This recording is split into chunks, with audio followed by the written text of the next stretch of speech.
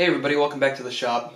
Today I wanted to tackle the issue of gluing up panels and some of the difficulties that we find when we're doing that. I've got just a sample here. The parts aren't actually glued or anything, but this is kind of just an example of some of the things that go into gluing up a panel. First of all, you put the glue on the edges of your boards and you lay them in your clamps that you have all ready and set to go, and then you tighten the clamps down onto the boards. And you want to make sure you put some other clamps on the top to even out the clamping pressure, and then maybe to help yourself keep the whole panel flat, you might add some cawls with some clamps on those cawls to kind of hold everything flat. And you know, this is an effective way, and it's a kind of a tried and true method of clamping up your panels. One thing that I notice is that, first of all, it uses a lot of different components, and there's a lot of steps which can take up time. And all that time that you are fiddling with clamps and cawls and things, your glue is setting up. And then another issue is just how crowded the space becomes with so many different clamps and cawls and things, they start to get in the way of each other.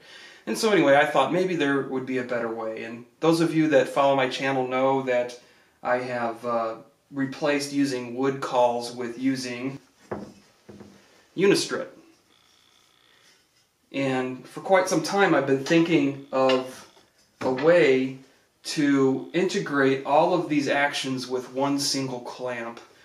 And so I think I've come up with that. There are commercial solutions out there that do just that, but of course they cost a lot of money. Mine is a kind of a cost-effective way to do it, and you can do it with tools that you have in your own shop. So this is what I came up with. So I guess you could kind of call it like a three-way clamp or something. I just call it a panel clamping system. So as you can see, the cawls are integrated, and then you use this bolt and this nut to apply cawl pressure to flatten the board.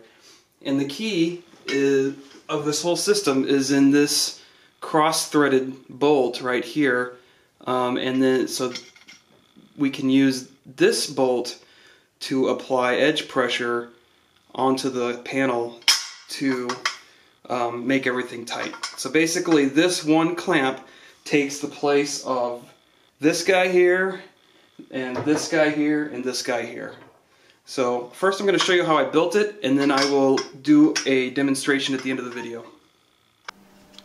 So I start out with this piece of Unistrut that I just picked up at my local Home Depot.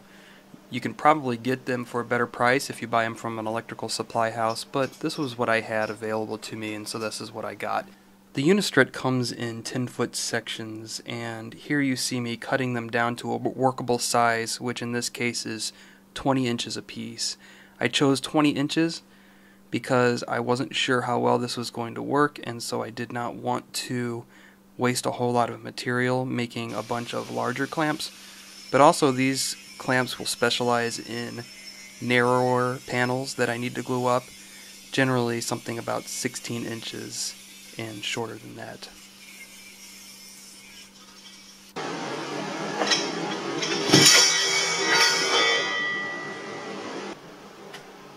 Most of the hardware I'll be using for this project is 1/2-inch bolts and nuts, but I do have one 3/4-inch bolt that I will be using, and that's that special bolt that will have the perpendicular hole drilled and tapped, but more on that later. Right now I'm using a step bit to expand one of the holes on the Unistrut to accept that 3/4-inch bolt. Back to that 3/4-inch bolt now. The whole principle of operation of this three-way clamp revolves around the manufacture of this bolt. Now I just take a standard 3/4-inch grade 2 bolt, and what I'm doing is first I'm finding center, roughly finding it just using the tip of my drill bit, and I'm drilling a pilot hole. I follow up that pilot hole with the 27/64 hole that is needed to tap a 1/2-inch thread.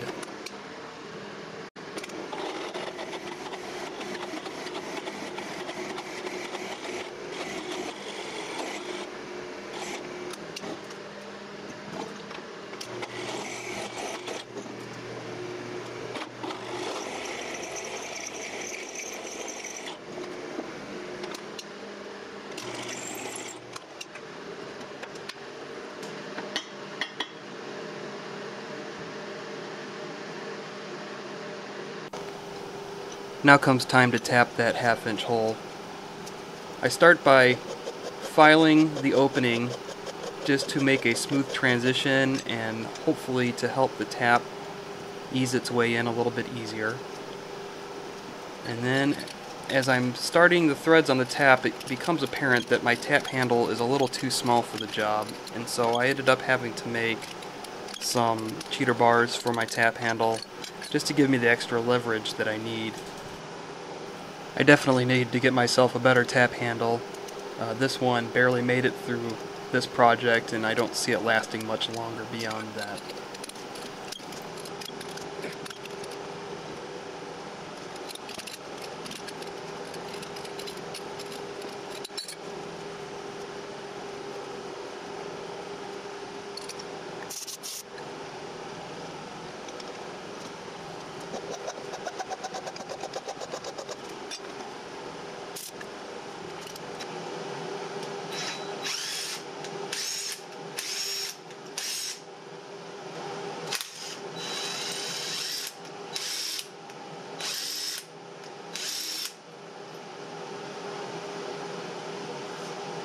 Now it's time to prepare to do some welding. Now I can see the comments now with all the warnings about welding on unistrut and other galvanized hardware, and zinc poisoning is a very real thing and it's serious, and so before you do anything you need to take some precautions. If you can't prepare the metal to remove the zinc coating, there are some things that you can do. First off, obviously you're going to be wearing your welding helmet, but under your helmet you can wear a respirator to help filter out some of those fumes. Also, another thing you can do which helps greatly is to increase the air circulation in your shop, venting the air to the outside, which I am doing here with this squirrel cage fan. If you use some of these precautions, it'll greatly reduce your chances of getting sick from the zinc fumes when you start welding on zinc plated or galvanized hardware. Okay, now that that's out of the way, I begin welding on the unistrut by adding washers to all of the holes that I'm going to use. And the reason I use washers is just to spread out the load a little bit. Since these 1/2 inch nuts don't have a lot of surface area, they're going to want to tend to bend or kink the webbing of the unistrut, and so the washers help spread out the load a little bit. After the washers are attached, then I attach the nuts to the washers, and I'm using nothing but tack welds here because all I want to do is hold this stuff in place. It doesn't have to carry the load. The welds don't carry the load at all. All the welds do are holding the washers and the nuts in place, so I don't have to use 2 wrenches when I am tightening these bolts down when I'm using these clamps. And you will see how that works here in the near future.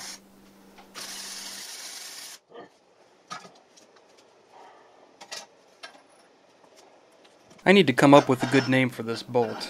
I can't call it a cross-threaded bolt because that would mean that there's some damage to the threads. But anyhow, now's the time that I attach the bolt to the same apparatus that I attached the nuts and the washers. And this bolt is also going to be tack welded in just like the nuts and the washers, and I orient it to make sure that the cross bolt that goes through it is parallel to the unistrut, and it will become quite apparent soon why I need that to be parallel.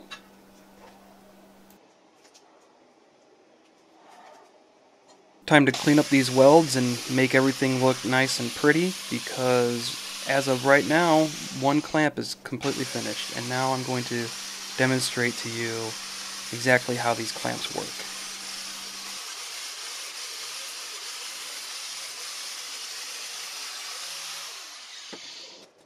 Okay, so I start out like this. Since this panel is only going to be 4 feet long, so it's convenient that my outfeed table is about 4 feet as well. And I start by laying out my clamping system. This is the side that has all the welding done to it, so it's going to lay down here. And I take my boards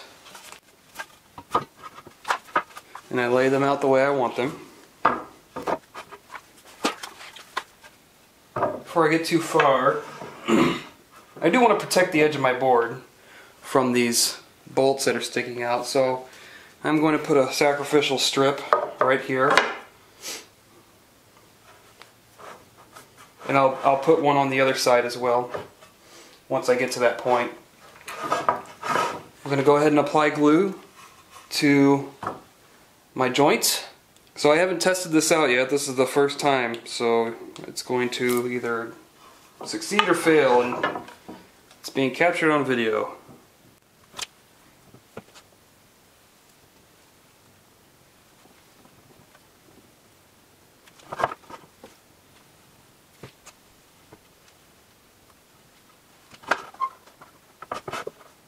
There's a pretty significant cup in this board, so this system will, this test will let me know whether or not the system actually works. So now I grab my top pieces. Whoops.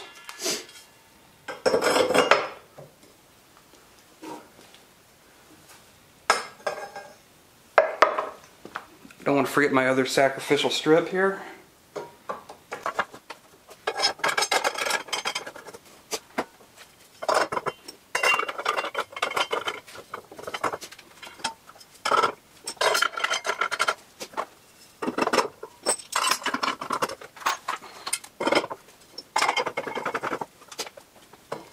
Alright, so now that I've got most of these snugged down, I don't want to clamp them down too hard yet. This one's a little tight.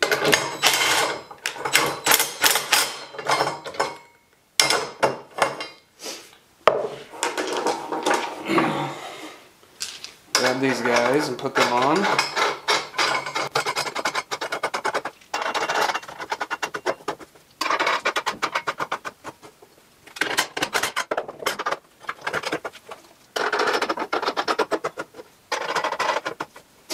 Alright, now I'm going to drive these screws in to clamp the edges.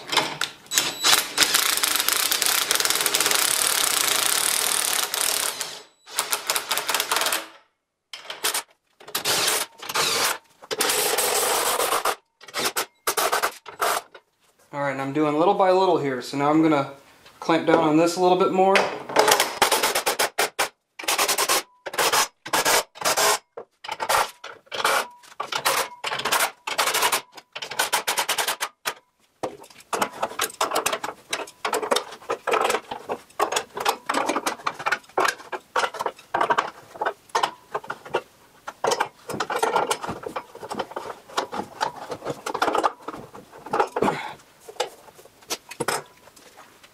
All done. Now it's ready to sit for a good hour before I take these off, and at that point I'll see how we're doing.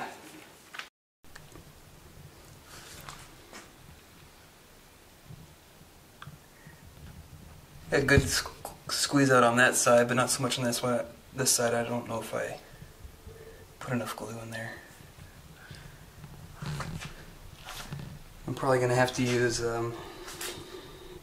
hardwood for the scrap pieces, because the screws just drove directly into that pine. But you can see how they are working here. Those push against that edge, and then these vertical bolts are what stops it on the back side. I'm going to have to put some washers on here too, so it doesn't warp that unistrut too bad with repeated use. I do have a couple washers. That seems to work a lot better.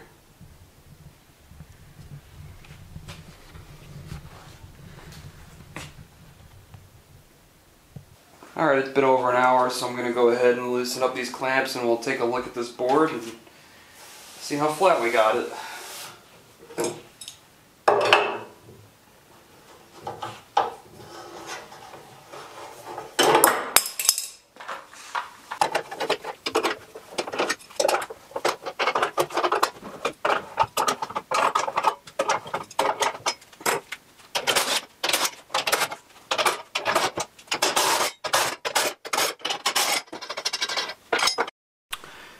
Well, sorry everybody, my battery died while I was taking that apart. But I think you got the gist of how easy it was to get it apart. I'm going to take you in now close and we're going to take a look and see how it did. Alrighty, so it did come out pretty flat. There's just maybe just a hair of an overhang. I mean, this is like less than a 64th. It's just perceptible by touch. This one that's just glue line, maybe just a little bit. But again, that's really going to come out with just some light sanding. The bigger issue, I think, and it's something I'm going to have to stay cognizant of when I'm using these clamps, is I am just ever so slightly denting the wood. These lines are just lines left because the unistrut's dirty. But here's a good one here where I had this back bolt tightened down a little too far, so when I tightened down this front bolt, it dug the unistrut into the wood. So that's going to take a nice amount of sanding to get out. Luckily with this piece, I actually only need about 14 inches, and so I'm going to I got lucky because I'm going to be able to cut that off. But for the most part, it looks pretty good. I might coat the rails of this unistrut with something just so I don't get this, but it's all going to sand out anyway, so I don't think it'll matter. Alright, for those of you that won't be convinced until you see something straight on here, you know, here's a straight edge. You can kind of see the light coming through if I lift it up, and that's about as flat as you can get. So for those small ridges, like I said, they'll probably sand out. If not, I got my plane right here to plane them down, but that's pretty darn good. So yeah, I got some more stock. I got another tabletop to build. That's the reason why I built these. Well, I hope you enjoyed this video. I put a lot of work into this. You know, I really wanted this video to be a little bit special and kind of inspire you guys. So if you make this, or even if you're planning on making it, go ahead and drop a note down in the comments and let me know. I'd be interested to hear how many of you would actually be interested in building something like this, and let me know if you think it's worth it. It was really a lot of fun to build. I don't get to weld that often, and you know, as you can see, I'm not very good at it, but all the same, it was a fun project, and I have more projects to come. This particular project that I'm building these tables for, I've got another jig I got to build, so I'll have another video out for that. So I hope you guys stick around and watch the rest of my videos. Just go ahead and subscribe if you like this type of content. Thanks for watching, and I'll see you guys next time.